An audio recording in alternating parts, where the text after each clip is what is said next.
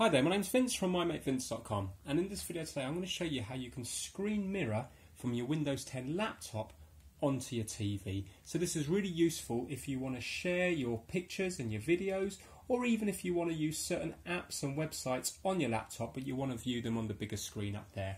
So the laptop we're going to be using in the video is this little GPD Pocket. It's this little very small Windows 10 laptop. And the TV is an LG TV. So first of all we're going to do the computer side of things, and then we're going to go over and we're going to do the TV things. It's really easy to set up and it doesn't take long at all.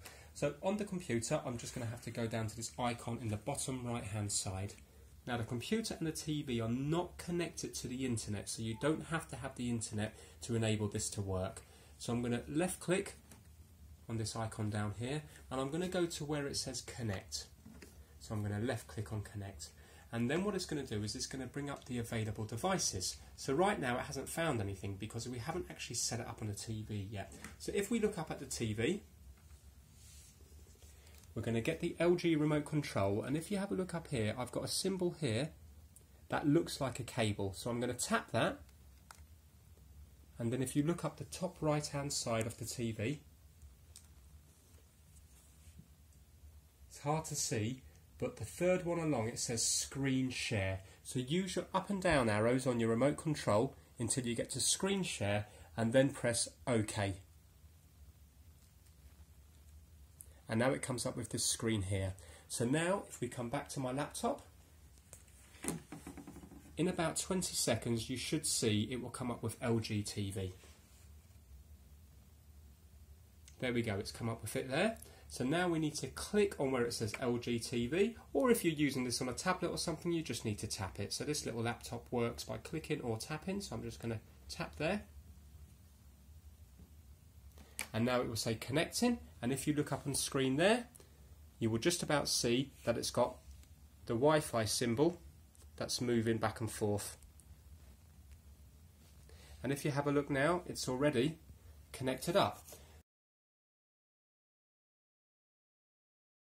So right now it's working as an extended screen, so it's not quite duplicating what we've got down here.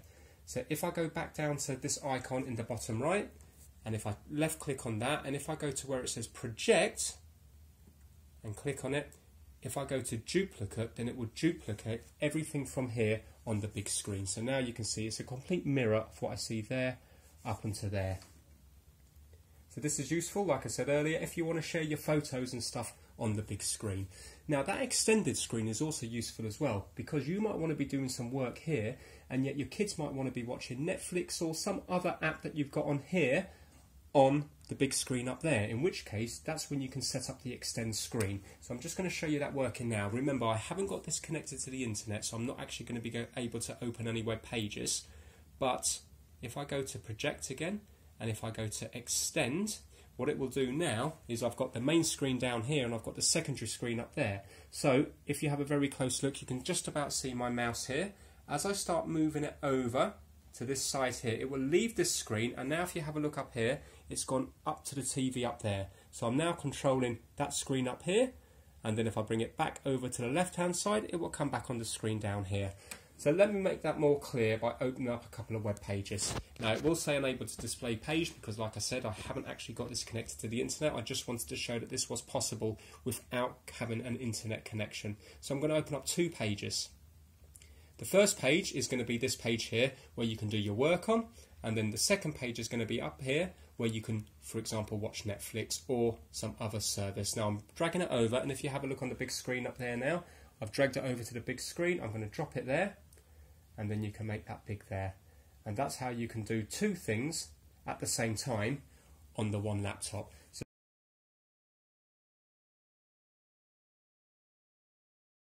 and here's an example actually where this is connected to the internet. You can see now that on this page here I'm on Google, and yet up here I'm on Amazon. So you can see my mouse moving around up on screen there, and when I bring it over to this screen here, you can now see it's moving on this screen here.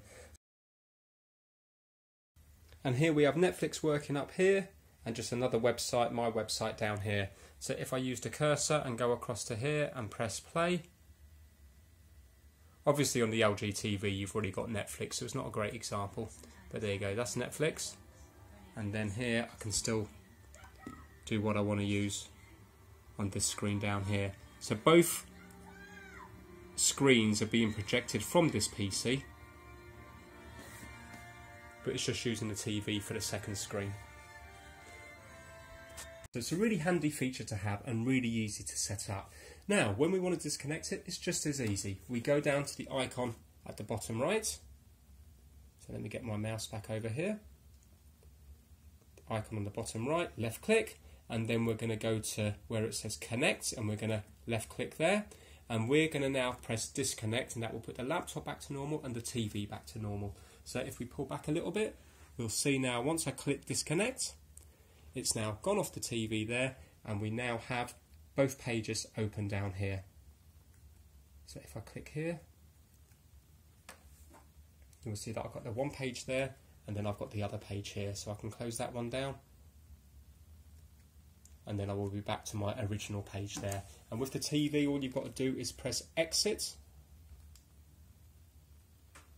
and you can see now it's gone back to the normal TV. So there you go. I hope you enjoyed the video. Please give it a thumbs up if this helps you out, and please subscribe for more how-to videos. Take care. Bye now.